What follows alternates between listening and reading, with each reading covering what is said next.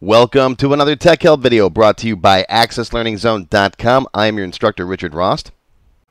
In today's video, I'm going to show you how to use the Find and Replace and Filter by Form to search based on multiple fields in your forms in your Access databases.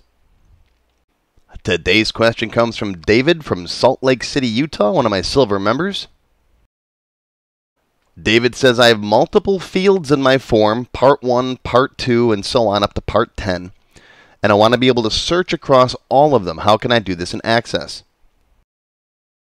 Well, first of all, and yes, I already scolded David about this, you don't want to do that in your tables. You don't want to have part 1, part 2, part 3, part 4, etc. You want to make a second related table with a part field, and then relate that back to whatever your parent table is.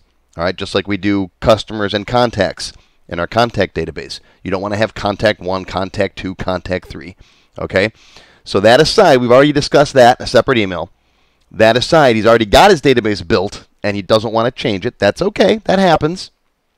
But he wants to do a search for a part number, but he's got to search across 10 different fields. So let me show you a couple of different ways to do that. We can do it with the basic find and replace, and we can do it with a filter by form. So here is my Tech Help free template. This is a free download from my website. You can go grab a copy if you want to. You'll find a link down below in the description. Now, finding fields, I think, always works better if you have a continuous form. So I built this customer list in the videos where we built this database. And if you haven't watched this yet, go watch this.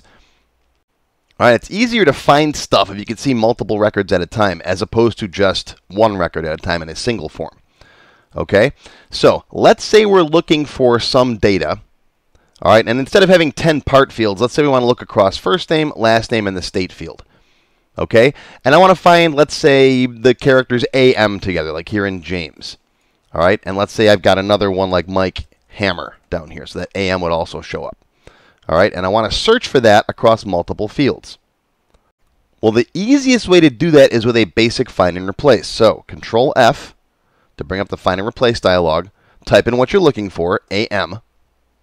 Now, in the look in, you want to pick current document. Current document says search all of the fields on this form. Okay, every single field. Match, you want to change to any part of the field. There's the whole field, which means it has to be the whole thing. The start of the field at the beginning, or any part of the field. Now, if you got a really big set of records and you got like long text and stuff in here, this could take a while to run.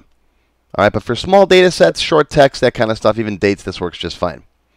Okay, move this over to the side over here. And then we're going to click Find Next. It'll start at the beginning. There's the first AM. Right? Find Next. There's the next AM. And then that's it. Right? Finish searching the records. If we had a state in here that was AM, let's say there's a state AM. All right, find, find, find. See? That's the easiest way to do it. There's another way you could do it too. Actually, there's several different ways to do it, but I'm just going to show you the easy ones first. Another way you could do it is to use filter by form. Now, you can filter stuff, all right, one at a time if you want to, but you really can't do OR conditions easily with a filter.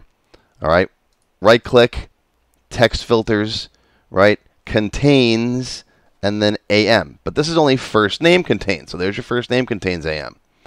All right, well, that's not too much of a help. All right, what if I want to use an OR condition?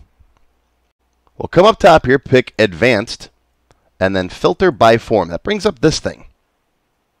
Now, look, you'll see the other filter that we put in there is right here. This is why I mentioned earlier, go watch my wildcard search. You got to know how to use wildcard characters to use searching and filtering appropriately. All right, notice it's like, and then an asterisk, AM, right? That's the contains, right? Anywhere inside that string, I want to see an AM. Okay, now down here in the bottom, you can make some OR tabs. So just copy this. Copy, come down over here, click on that, go to last name, paste, right? Go to the next one, state, paste, okay? And it doesn't really fit these ones. All right, but look, I got that, or that, or that. Now toggle the filter. Boom, there you go. All right, you got the AM here, the AM there, and yeah, I put it in the same one, but that's okay. All right, see how that works? You can toggle the filter on and off just like that. So that's the two ways, the two easy ways you can do a search across multiple fields. All right. You can also build a query to do it as well, and then base a form off the query. That's another way. Ask for a parameter prompt. There's all kinds of things you can do. But I know what most people want. You want a single box down here in the footer you can click on, right? Type in AM and then hit search, and it applies all that automatically. Well, you can certainly do that with just a couple of lines of VB code, and I will show that in the extended cut for the members. All right, here it is. One little box. Type in what you're looking for, AM, hit the filter button, boom, there you go. It searches across all three of these fields, or as many as you want, right? There's an AM there, and an AM over here in the state field. All right, and that's one little button, one little box, and like 4 lines of code. It's not that hard to do, and I covered that in the extended cut for the members. Members will learn about the Me.Filter property, the Me.FilterOn property, and how to build a multiple field where condition in SQL. Silver members and up get access to all of my extended cut videos, and gold members can download these templates.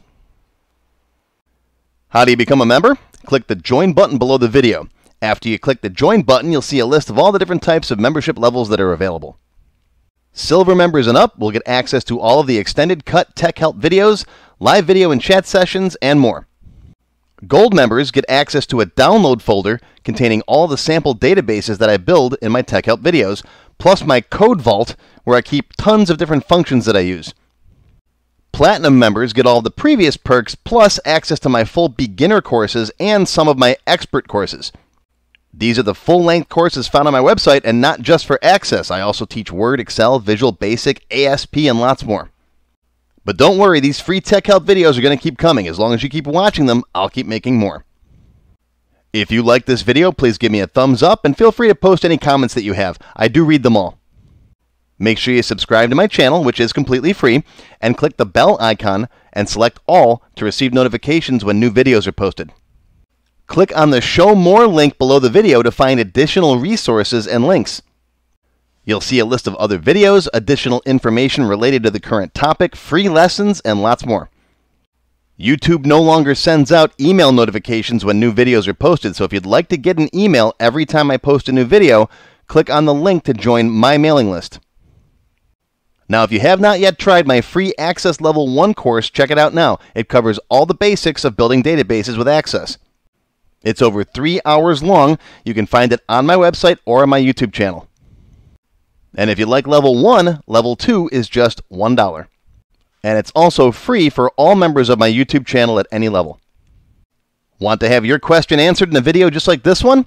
Visit my Tech Help page and you can send me your question there.